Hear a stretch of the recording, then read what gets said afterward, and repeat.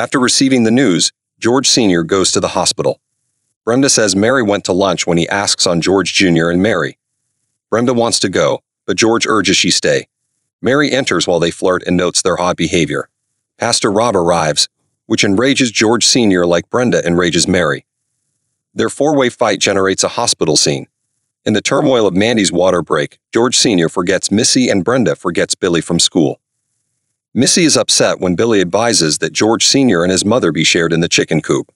George Jr. goes to the hospital after carrying Mandy is in labor when he gets home. Mima meets Mandy while hospitalized for hemorrhoids. Mandy tells Mima her predicament once she asks, and she's thrilled. Mary and George are squabbling as Mandy's parents arrived at the hospital. Mandy's mother says they don't help her when she wants them and visits her. Sheldon spots George Jr. outside the hospital. George says he's afraid of fatherhood when Sheldon asks. George offers to transport Sheldon to his database's event because he's terrified. George Sr. stops and turns the vehicle around, coming back to the hospitals with Sheldon to see his daughter's birth, when Sheldon begins shouting about the way he would have regretted missing it forever.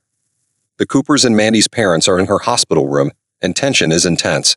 George Jr. kicks everyone out as he arrives. George Jr. enters the waiting area to announce his daughter's birth. He also says they named the child Constance. Following that, everyone seems happy. George Sr. agrees when Mary says she'll stay with her mother the night. Sheldon is unhappy after discovering from Dr. Sturgis that they had received no subscribers and that their database failed, and he tells his parents.